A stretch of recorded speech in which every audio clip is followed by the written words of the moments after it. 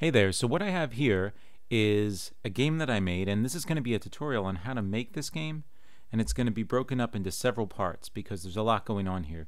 First, you can see the timer, which is a typical game timer, just so the play doesn't start right away. And this is a harder level of the game that I got to, where you can see lots of guys are coming in from the side. They're taking this sort of sine wave, and they all have their own speed. Whoa. And they all start at different times.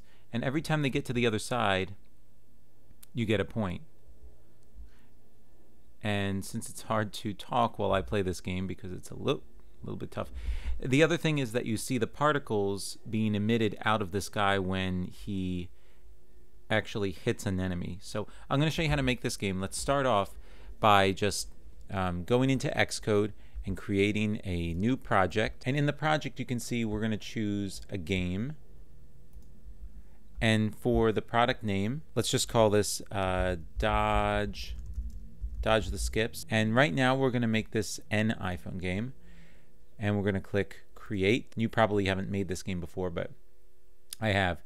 In the game view controller, we're going to just do an initial little setup here, which is going to allow us to, first of all, we're going to get rid of this extension here. Because we're not going to be using the unarchived from file, we don't need any of that, which is this gamescene.sks. So you can go ahead and delete that. And we're going to delete this closing curly brace. So for our game, what we're going to do is we're going to create the scene ourselves. So we say scene is equal to new game scene. And this references the game scene in the file explorer, gamescene.swift. So we're going to manually create that instead of unarchiving it from the file. We're going to create a reference to the view. And if you go into your main storyboard, you'll see that what it's created is a game view controller scene.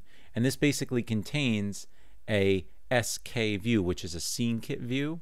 So you need some sort of controller to be able to control this SceneKit view. So if you click the game view controller button, you can set the view controller for this. Now when you create a SpriteKit, if I said SceneKit earlier, I meant SpriteKit. When you create a SpriteKit game, you assign the class. Now it does this for you automatically, but here's the game view controller, and that references gameviewcontroller.swift. So they've set up everything for you already. So we're going to leave on show frames per second. We're going to leave show node count on. That's just some debugging stuff, which you can take out later. We're going to set the scale mode to be resize fill instead of aspect fill. And we also want to set the scene. Okay, so you're going to be able to say scene.anchorPoint is equal to a new CG point. And for the X, we're going to do 0.5. And for the Y, we're going to also do 0.5. Setting this to 0.5, 0.5 will allow us to put 0, 0, that point of where is the default that things go, in the center of the screen. So instead, normally, if you didn't set this to 0.5, 0.5, then the default would be in the bottom left-hand corner of the screen, which is where 0, 0 is normally. But instead, we're setting the anchor point, meaning where is the default point, to be the center of the screen. So we're going to say scene.size is equal to skview.bounds.size. So this is going to allow us to set the scene size to be the same as the container that it's in, so that the scene will stretch out and be the full width of the screen.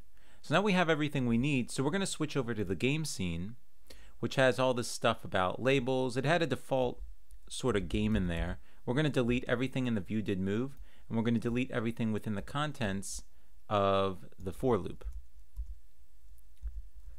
And in our view did move, we're going to create a function called addBG for add background. And we're going to write that function right now. And that's going to allow us to add the background to the screen. All we have to do this is we just have to reference our background that's in the image assets.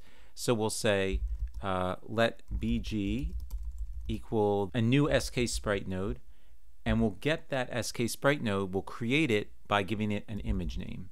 And that's going to reference the image assets, and that's going to be bg.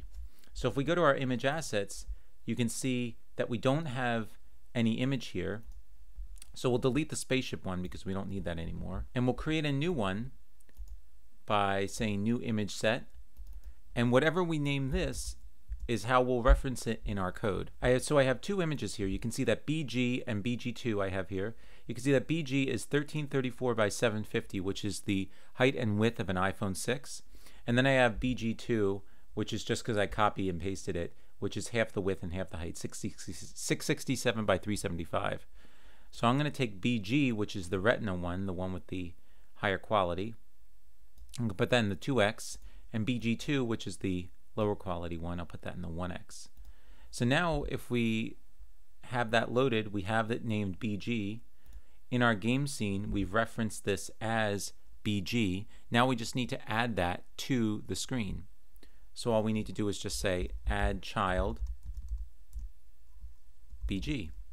And that should add our background to the screen.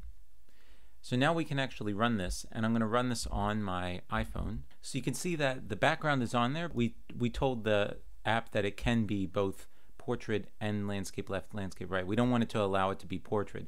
So when we uncheck portrait from the settings in the general area, that will force it to be landscape left and landscape right. So let's see what happens now. Cool, so now we have our game on here. The background is the perfect size, and we can start adding our guy, our hero, and make him move around.